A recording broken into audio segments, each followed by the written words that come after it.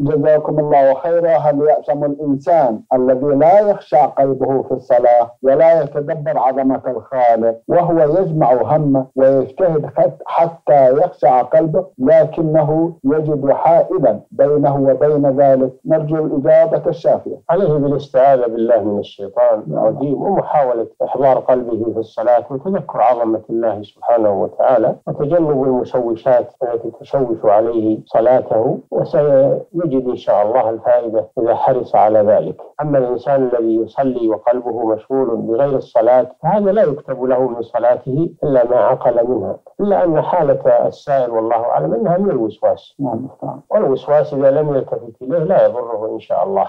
إنما الكلام الذي يصلي وهو يشتغل بأمور الدنيا وبالبيع والشراء وأمور الدنيا هذا هو الذي لا يكتب له من صلاته إلا ما عقل منها وما حضر قلبه فيه. أما الوساوس هذه فهي بغير اختيار الإنسان فلا تضره إن شاء الله، لكن يحاول دفعها مهما استطاع. نعم.